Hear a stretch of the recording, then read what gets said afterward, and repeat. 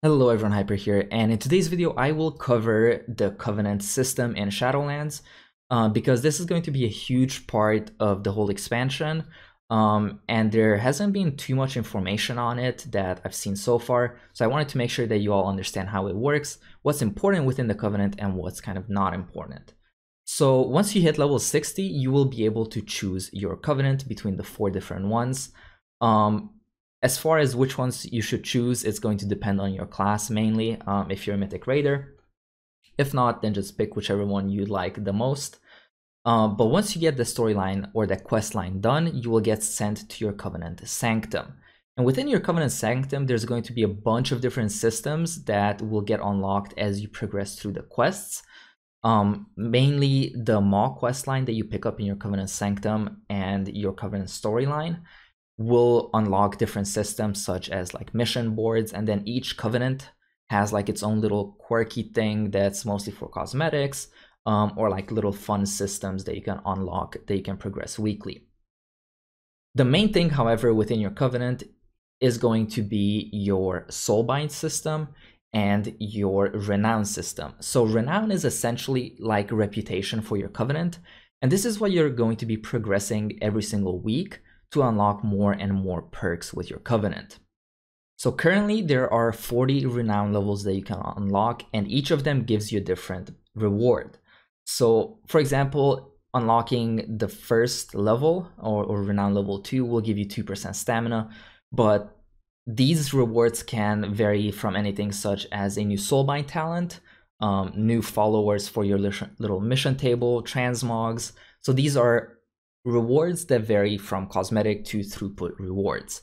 Renown levels are capped as far as how many levels you're able to unlock every week. So this is going to make sure that you're not just grinding out Renown, but it is a weekly task that you should focus on getting done every single week, even though there's technically a catch-up system. So if you miss a level or two of Renown, don't worry about it. As soon as the Renown cap goes up for everyone, you will be able to catch up to that cap without too many inconveniences. So how do you unlock new Renown for your Covenant? Well, there are 3 main ways that will reset weekly. The first one is a weekly quest that requires you to collect 1500 anima. And this is something that you're essentially going to be doing through doing world quests, content in the Maw. So in general, you should be able to just passively collect 1500 a week. The second quest is rescuing souls from the Maw. And again, this is something that as long as you're doing the content in the Maw, you should be able to just get done. The third one is the story campaign. Each week you will unlock a new chapter that you have to get done, and at the end of the chapter you will get +1 Renown for your Covenant. So this means that every single week you will be able to get 3 Renown levels that are kind of locked. And if you're an alt character, or if you swap your Covenants, there will be some additional quests to help you catch up to whatever Renown level everyone else is at. So you might not be able to catch up in a week depending on how far behind you are, but eventually you will be caught up, because while everyone is only able to get 3 Renown levels a week, you will be able to get 4, 5, maybe 6, depending on how many additional quests you're doing.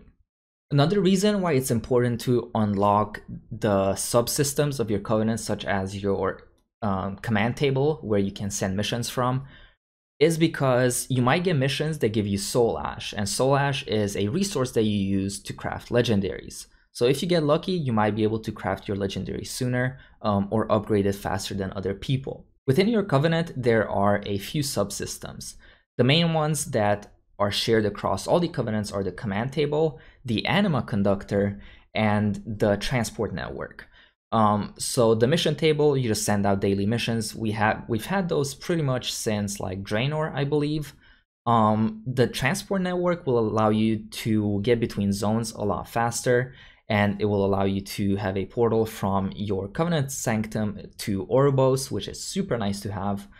And the anima conductor will just, in general, increase the amount of rewards that you get. So think of it as an upfront investment to get better world quests, more resources, and stuff like that later on. And the last subsystem each Covenant has is kind of the special or unique one to each covenant. For example, for Night Fae, you have the Queen's Conservatory. For Venthyr, you have the court where you throw the parties. And these, in general, don't give you any rewards that are useful for raiders. They're just more towards like cosmetic rewards and stuff like that.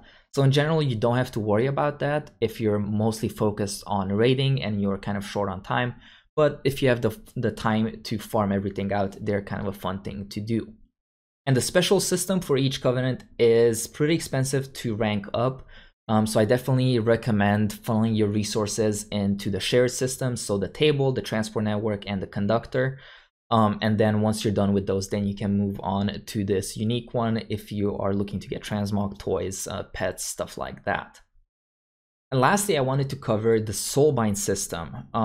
So for soulbinds, you're going to have to progress through your Covenant storyline, and each time you upgrade your renown, you will unlock extra slots for conduits that you can place in your soulbind, as well as extra soulbind abilities.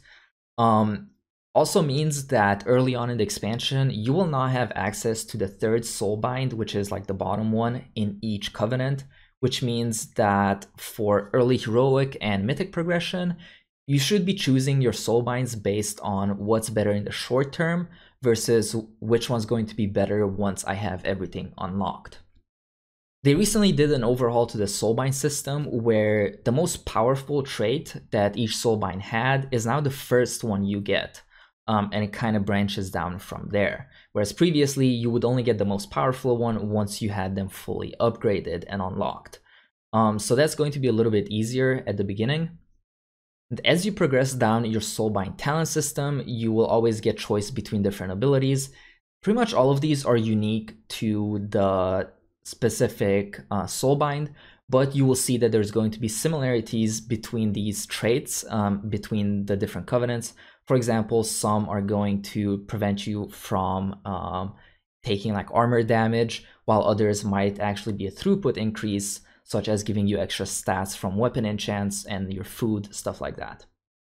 So in general, if you're curious about which soulbind you should pick, which traits you should pick within each soulbind, I recommend going to either Wowhead guides or your class discords, where they typically will have those options flushed out for you. But that covers the Covenant system and the Covenant Sanctum for Shadowlands. I hope this video helped you out a little bit as far as what's important to focus on within your Covenant and what's kind of secondary tasks that, if maybe you have limited time, don't need to get done in the first week. Thanks for watching this video, and if you'd like to support my work, you can check out my Patreon, which is linked in the description box.